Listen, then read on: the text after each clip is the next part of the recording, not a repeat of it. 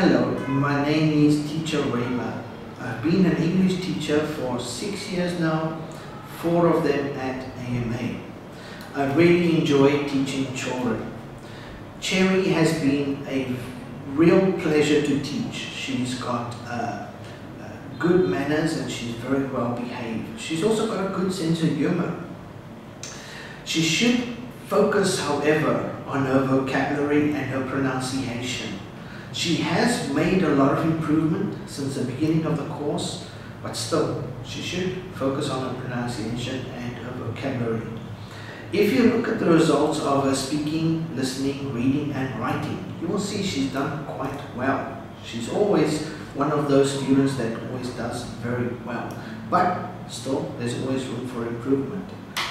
To help with her English outside of the classroom, maybe put some English cartoons on YouTube, let her get that daily dose of practicing English in her head for helping with her speaking, listening and pronunciation skills.